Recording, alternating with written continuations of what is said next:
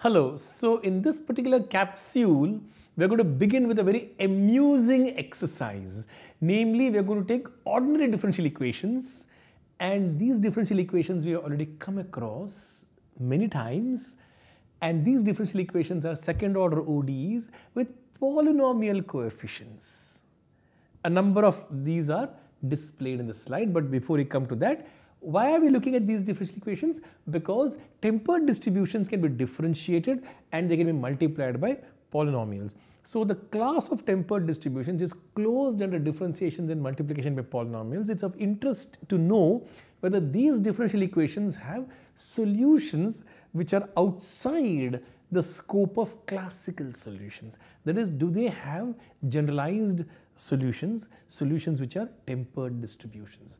So we got a number of interesting examples on these kinds of differential equations that arise from mathematical physics. And here is a list. Let's go down the list. The first is 1 minus x squared y double prime minus 2xy prime plus p into p plus 1y equal to 0, the Legendre equation. The next one, 1 minus x squared y double prime minus xy prime plus p squared with the Chebyshev's equation. The third one, x squared y double prime plus xy prime plus x squared minus p squared y equal to the Bessel's equation of order p. The next one is Laguerre equation, xy double prime plus 1 minus xy prime plus lambda y equal to 0. And the last one we haven't discussed in this particular course, but it is one of the most important differential equations because that encompasses all else. X into 1 minus xy double prime plus c minus a plus b plus 1x y prime minus aby equal to 0. That's the famous hypergeometric differential equation of Gauss. The literature on the hypergeometric equation is vast and rich, and the mathematics underlying this is also rich. And this was a subject of Gauss's great memoir in 1812. I think I mentioned this memoir earlier in some connection with the gamma functions. All these differential equations have polynomial coefficients, so we must ask whether these differential equations have solutions in the space of tempered distribution. The classical theory of ODEs, for example, the Picard's theorem and the theorem on linear differential equations, that the space of solutions of a linear ODE is a vector space, or the dimension of this vector space which is equal to the order of the differential equation. But this theorem fails when you cross a singular point. So what are the singular points? The Legendre and the Chebyshev's equation, the first two. These equations misbehave at plus minus 1. X equal to 1 and x equal to minus 1 are singular points. The third and the fourth, the Bessel's equation and the Laguerre equation, have singularities at the origin, and the last one has singularities at 1 and 0. So theorem that we talked about, that the space of solutions is a vector space whose dimension matches with the degree of the differential equation, that holds only in the intervals over which there are no singularities. So now, can it happen that on the entire real line, if I look at the picture, can it have more solutions? Can it have solutions which are tempered distributions? We shall see that the answer is going to be yes in general. But rather than develop this theory in generality, we don't have time for those kinds of things. Let us look at a amusing special case, the case of the Cauchy-Euler equation, the familiar undergraduate differential equation, x squared y double prime plus xy prime minus y equal to 0, the familiar Cauchy-Euler equation. When you give it to your undergraduate students, they will immediately tell you the solutions. They will substitute y equal to x to the power m, and they'll find the indicial equation. What is the indicial equation? M into m minus 1 plus m minus 1 equal to 0. Substitute x to the power m in 10.18 and the index m will be a root of the quadratic equation m squared minus 1 equal to 0. So m has to be 1 or minus 1. So solutions are x and 1 upon x. Everybody will give you this pair of solutions. But remember that this will form a basis of solutions on the open interval 0 infinity. Both x and 1 upon x have extensions to the real line. How? X, of course, is a polynomial, so it's defined on the entire real line. 1 upon x extends on the real line as a tempered distribution. PV1 over x is the extension, for instance. Of course, a zero function is also a solution. It's a space of solutions, a vector space, and so zero element should be there. Now let us consider 10.19. Let us cook up this function x times the Heaviside function. Why am I taking the Heaviside function? In the earlier line, I mentioned the zero function. Why is it that I bring in the zero function? Let us do the following. Let us look at the interval minus infinity to 0 separately, and let's look at the interval 0 to infinity separately. So x is a solution in the positive real line and 0 is a solution on the negative real line. Can I try to paste these two solutions together, namely the solution which is 0 in the negative real line, it continues to be 0 at the origin, and on the positive real line it is x. What is that function I get? X into hx. So x into hx is obtained by pasting the 0 solution in one half and the x solution in the other half. Of course, this function 10.19 x hx is continuous on the real line, but it is not differentiable at the origin. It's not differentiable at the origin. So let us take its derivative at the origin. What is the first derivative of y1? You do the calculation and you're going to notice that the first derivative is going to be hx. Of course, you have to apply the product rule. There will be a term involving hx and there will be a term involving x times h prime of x.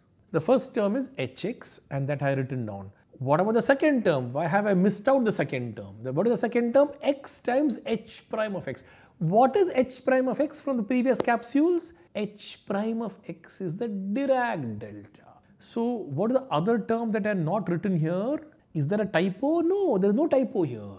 The term that has been dropped has been deliberately dropped. It is x times Dirac delta, and we proved in the last capsule that x times the Dirac delta is 0. That's why that term has not been written here. Now compute the second derivative y double prime. It is simply h prime of x, and h prime of x is simply the Dirac delta. So we have our y prime and we have our y double prime. Let us substitute into the differential equation. The second derivative is y double prime, that is Dirac delta. When I multiply the Dirac delta by x squared, it disappears. And then what about the middle term? X times y prime is x hx. What's the last term? Y. But what is y? X times hx, and that cancels out. So sure enough, 10.19 is a solution of the differential equation. So we have obtained a solution of 10.18 that is not even once differentiable. So I must think of this 10.19 as a tempered distribution that satisfies the ODE. Now let us take the next problem. Check that delta naught is also a solution of the ordinary differential equation. It is not difficult to check that delta naught is a solution of the ordinary differential equation. You have to compute the second derivative of delta, and the middle one involves the first derivative of delta. Remember, x times delta naught prime. X times delta naught prime, if you go to the previous capsules, we have computed that. It is minus delta naught. So for the middle term and the last term, you're going to get minus 2 delta naught. And for the first one, you are going to get 2 delta naught, and you're going to check that delta naught is indeed a solution of the ODE. So now we've got one more solution, delta naught. Now let's go further. The situation gets even more interesting as we go further. Check that PV1 over x satisfies the ODE. Let us call PV1 over x as y, just to simplify the notations. So y is a tempered distribution, and I have to check that x squared y double prime plus xy prime minus y, that will be a distribution, and that distribution will be the zero distribution. That's what we have to check. So that distribution paired with g must give me 0 is what we need to check. So look at this pairing very carefully. Separate the terms. X squared y double prime paired with g. First, the x squared will have to go to g, and the derivatives will have to be transferred to the other factor twice. So we'll pick up 2 negative signs and then there is positive sign. And the middle term, first the x has to be transferred to g and then the derivative, but you will pick up a negative sign. And the last term, of course, the negative sign simply goes over here. So it is y paired with x squared g double prime minus x g prime minus g equal to 0. This pairing. That's what we have to check. We need to prove this. Let us look at the left hand side. What is the left hand side? The PV1 over x. What is the definition of PV1 over x? PV1 over x is you integrate mod x bigger than or equal to epsilon 1 upon x and then the other factor here. Now what you do is you would compute the derivatives. G is very smooth, so I can calculate the derivative of this. And I can calculate the second derivative of this. When you calculate the second derivative, the g term disappears completely. You will get a 2g here and you get a g here and get a g here. So there is no g term. And there is other terms will involve an x factor, and that x factor got cancelled by the 1 upon x, and we are left with just this. But remember, g prime is very smooth, x g double prime is very smooth. So this limit as epsilon goes to 0, mod x bigger than or equal to epsilon, I can just knock this off. It will simply be integral over the real line g prime plus x g double prime dx. And you compute this integral using fundamental theorem of calculus. G is rapidly decreasing. Remember, as x goes to infinity and as x goes to minus infinity, it is 0. And so this first term will become 0. For the second term, integrate by parts twice and check and we'll get 0. And so yes, we have checked that PV1 over x also satisfies the ODE. Now we have got 4 solutions of the ordinary differential equation: x, xhx, Dirac delta and PV1 over x. Now I am asking you to show that these 4 functions are linearly independent. First of all, the first 2 are linearly independent. Why is that? How do you check that 2 non-zero vectors are linearly independent? The first vector is non-zero, so it's already linearly independent. And now, if the second vector is a linear multiple of the first, then they are linearly dependent. If the second one is not a multiple of the first, it will be linearly independent. So the question is, can xhx be a linear multiple of x? No, because x is differentiable everywhere. xhx is not differentiable at the origin. So the second one is not a scalar multiple of the first one. So the first 2 are linearly independent. Is the third one a linear combination of the first 2? Answer is going to be no. I want you to prove it, because this Dirac delta much more singular than the previous 2. And the fourth one is even more singular than the Dirac delta. So each one of these things is progressively a more complicated distribution. So these are going to be linearly independent. I leave the amusing verification for you to check by yourself. The next question I'm asking you is every solution of the ODE a linear combination of these? So we have seen that the space of solutions is at least 4 dimensions. Now you will ask me, is it exactly 4 dimensional or are there other things also? That's a question I'm leaving it open.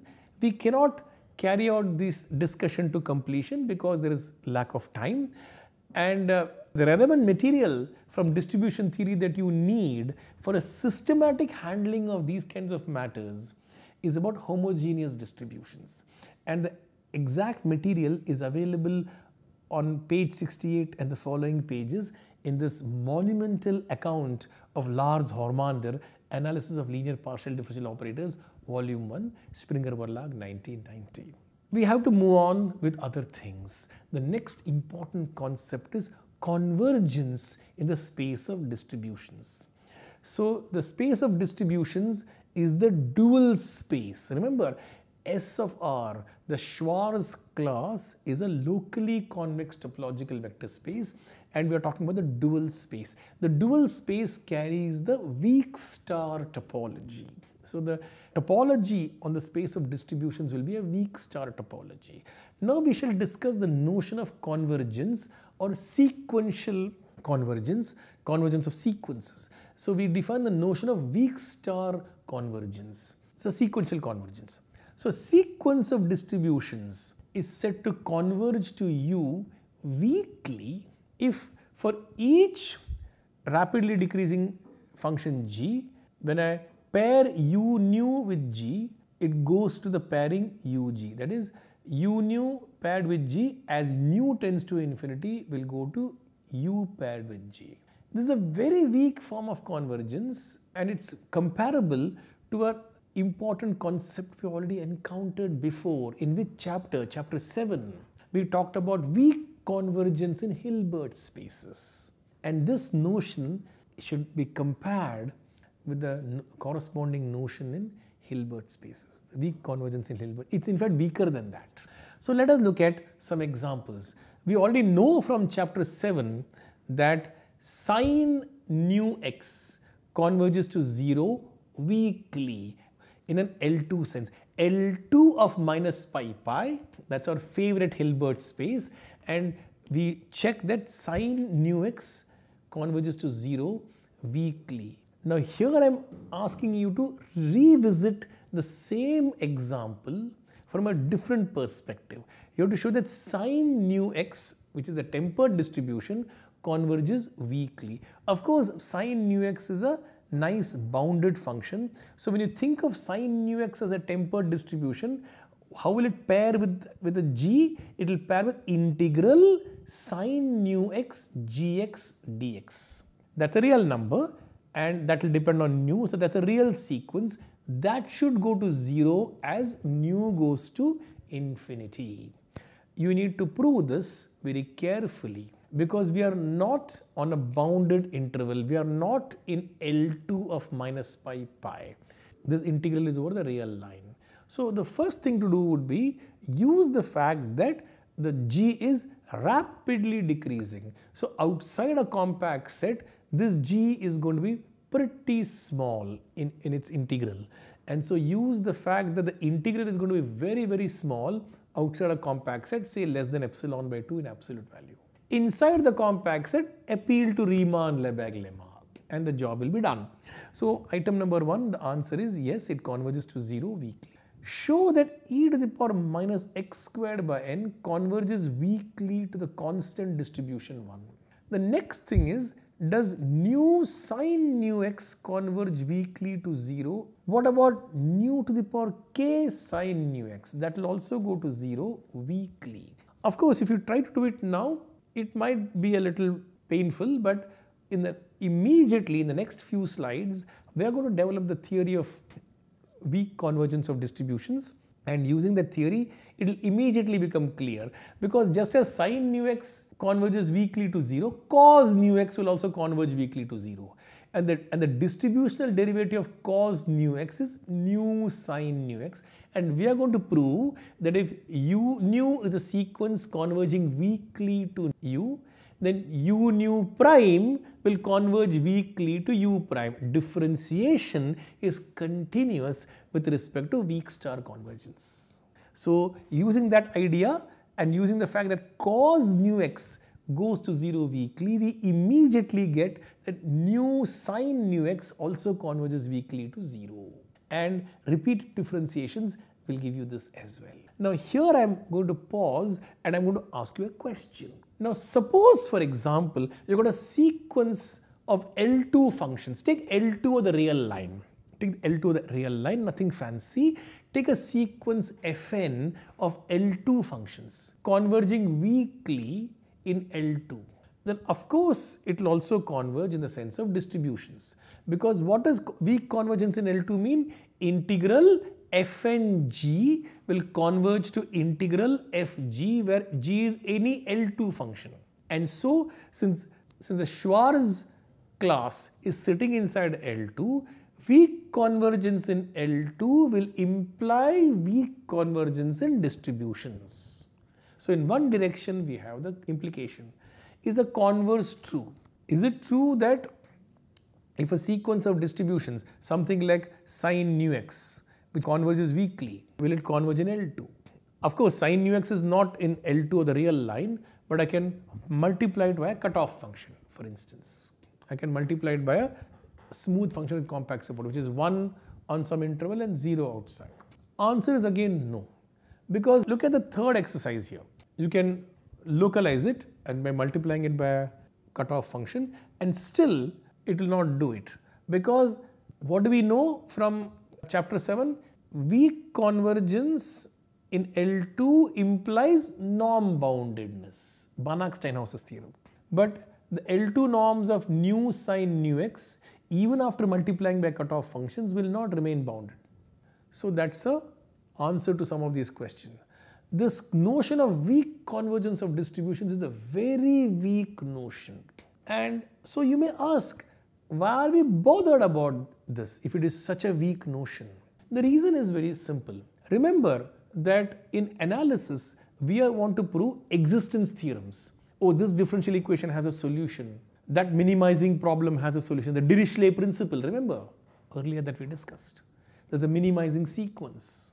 But will the minimizing sequence itself have a limit? Usually, when you want to prove existence theorems, you will construct various sequences. And these sequences may not converge in norm. They may not converge in any strong sense. They may converge weakly. And so at least we have a hold on some form of limit. And if you're thinking of a minimizing problem, an objective function which is minimized by a minimizing sequence, and that is the problem that you have to discuss. Will this minimizing sequence have a limit in the class of admissible functions? The point is, first discuss weak convergence. See what the limit is going to be. There's a better chance of hitting the limit with a weak notion of convergence. And then the second problem is, once you hit the limit, even in a weak sense, then you can try to see whether this weak limit that you got, whether that has any better regularity properties. That is one way of using this notion to prove existence theorems in differential equations. Another use of these weak notions is to discuss summability of divergent series. So for example, many of the Fourier series that we will encounter, they will converge conditionally, but I can't differentiate them term by term. When I differentiate them term by term, I am outside the realm of classical analysis. But can you salvage the problem? Is there a way to make sense out of these divergent series in the context of distribution theory? Thereby, you get another tool for handling divergent series. There are other places where you have encountered this kind of weak convergence. In measure, you got weak convergence in probability theory, weak convergence of measures. There are a number of applications in probability theory. So this notion is extremely important and a very useful notion. A regular Borel measure with compact support is a tempered distribution after all. So now let us see how weak convergence can be used. First, a couple of theorems. Namely, if a sequence un of distributions converges weakly to u, then the derivatives converge to the corresponding derivative. Theorem 122. In other words, differentiation is a continuous operator with respect to the weak star topology in the sequentially continuous. The sequential continuity is what we are talking about here. So let us get to the proof of theorem 122. So suppose un converges to u weakly. What does it mean to say that un prime converges weakly to u prime? Take a function g in the Schwarz class and pair un prime with g. Un prime paired with g, what is it? It is minus un paired with g prime. But un converges to u weakly, remember? So minus un paired with g prime converges to minus u paired with g prime. And now put the prime back to where it belongs, namely to u, and the minus sign goes away. That gives you u prime g. So we have proved that un prime paired with g converges to u prime paired with g. This proves that differentiation is a continuous operator where continuity is understood as sequential continuity. And the precise sense is described in theorem 122. So that's one important result, an easy result. The next important result proceeds along exactly similar lines. Continuity of the Fourier transform. The Fourier transform is an operator from S prime to S prime. Will it also be continuous with respect to the weak star topology? Here again, I'm talking about sequential continuity of the Fourier transform as an operator on S prime. I think this we shall take up next time, and we shall look at number of applications to this.